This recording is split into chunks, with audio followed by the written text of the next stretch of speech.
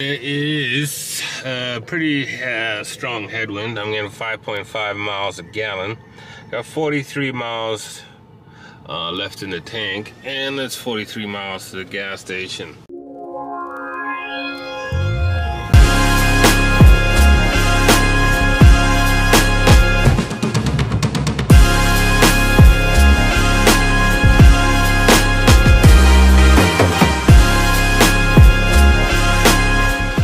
Pulled over at this off ramp because it's at gas, and it's one of those old ass pumps that hasn't been on for years. So wish me luck.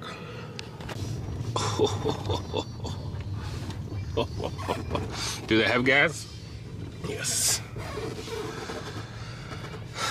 1 mile to empty gas station. Hey guys, thanks for tuning in. I just wanted to share that running out of gas clip with you because I felt like that was a continuous problem on this 6,500 mile trip to the West Coast, where gas stations are pretty far apart from each other and you're dealing with a gas guzzling rig. But guys, this is going to be the last episode of the Roads Less Traveled. If you haven't checked out 1 through 7, be sure to check those out. There's some scenery and education in all of those videos. But this one, I'm going to summarize everything you need to know before you hit the road to start boondocking.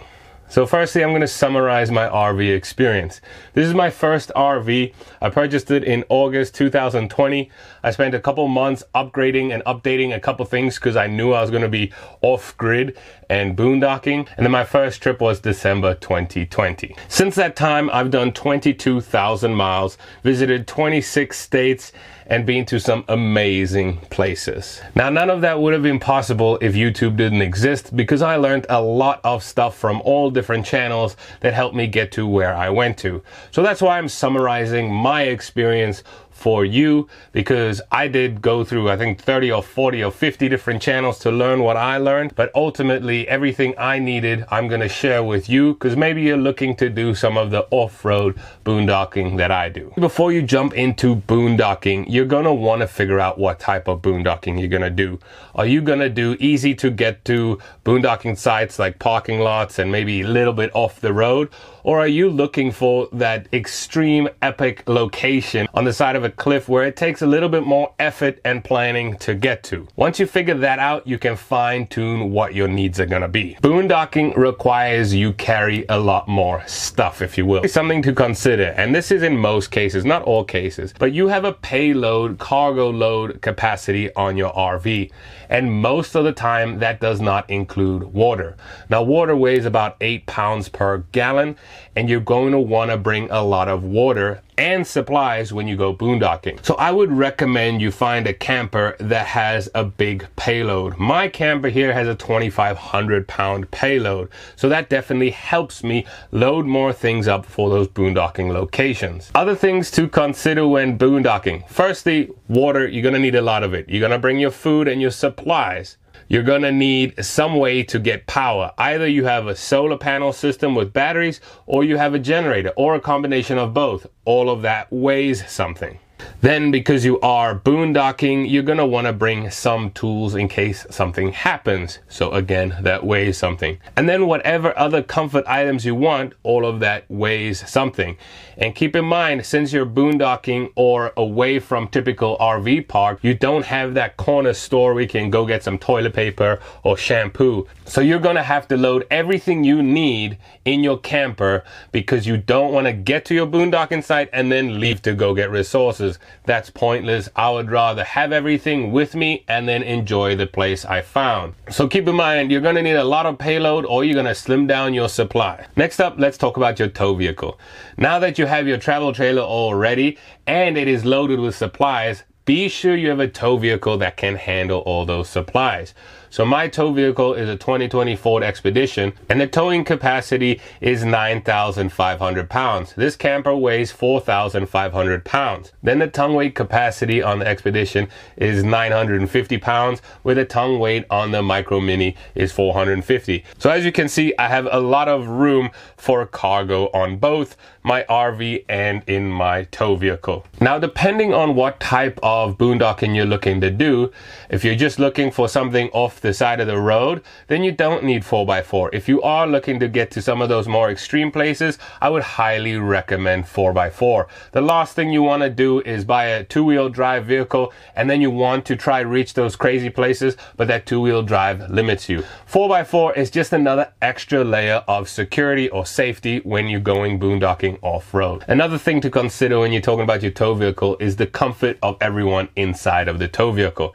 Now, initially my first thought was to get a pickup truck, but then I realized I have 2 young kids and a dog that may need to be tended to more often than not when traveling down the road. So my wife actually sits in the back with the kids. We have a 3-row SUV. That's something really to consider. I do think it's an exceptional tow vehicle and I would highly recommend it over a pickup truck. So make sure you think about that when you're choosing your tow vehicle. Every season has its own challenges, but they also have their own advantages. Now, if you're looking to summer boondock like most people, one thing you're gonna run into as an issue is air conditioning. Now, you can use your air conditioning with a generator, but do you want to carry a generator and listen to that loud noise all the time?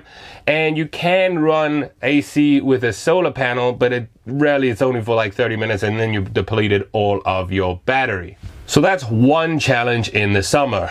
As for winter camping, one thing you will use extreme amounts of is propane to keep the RV nice and toasty inside. So as you can see, depending on what season you are camping, just prepare for the extreme heat or the extreme cold. Obviously, the easiest times to camp are spring and fall, but then you're dealing with bad weather or rain more often than not. Now, as mentioned in this whole series, I do not plan my trip based on where I'm going to boondock. I plan based on things I want to see, and while I'm going to that location, I will find boondocking spots along the way. And here are a couple apps that help me find the best boondocking locations.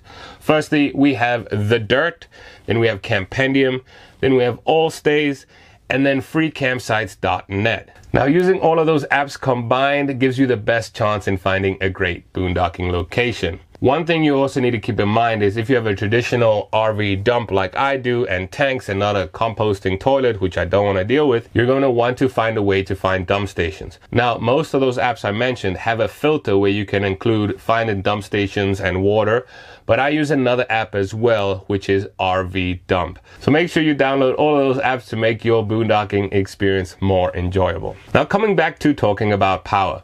So out of the 22,000 miles I traveled, the first 10,000 miles I carried a 2,000 watt generator.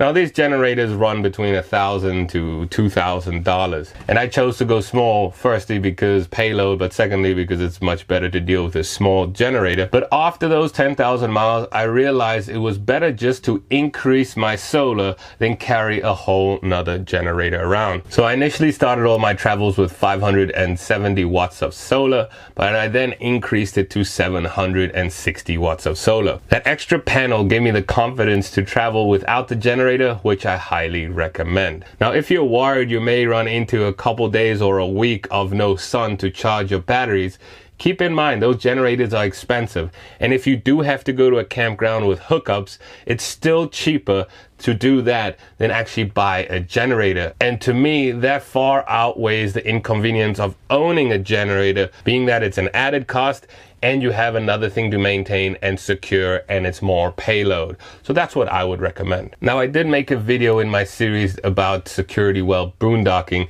and I go through all the tips and tricks in detail in that video, so check that out. But overall, out of all the nights I went boondocking over the last year, I've never had anything strange or weird happen.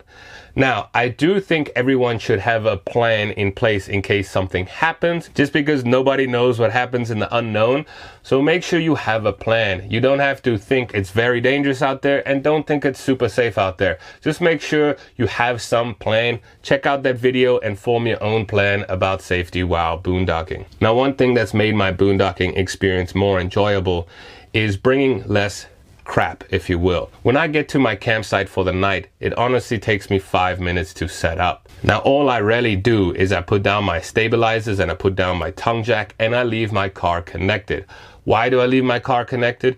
Well, firstly, I don't plan on going anywhere once I've reached my boondocking location. I plan on joining the boondocking location. There are some times where I do unhook and then I go adventure in the car, but most of the time I stay connected. But the other main reason to have your setup fine-tuned is because in case you do need to leave quick, bad weather's coming in, or you don't feel comfortable, you can also leave in 5 minutes. So it does take me 5 minutes to set up and 5 minutes to break down. If I do find myself having a bonfire at night, I'll take all my furniture out, set up the bonfire. But before I go to bed, I put it all away. I never leave everything out when I'm boondocking, just because I don't know who's around there, I don't know what weather's coming, and I don't want to deal with that in the event that I need to leave quickly. Now guys, that's going to summarize a couple main points that I want to bring up before you figure out how you want to go boondocking.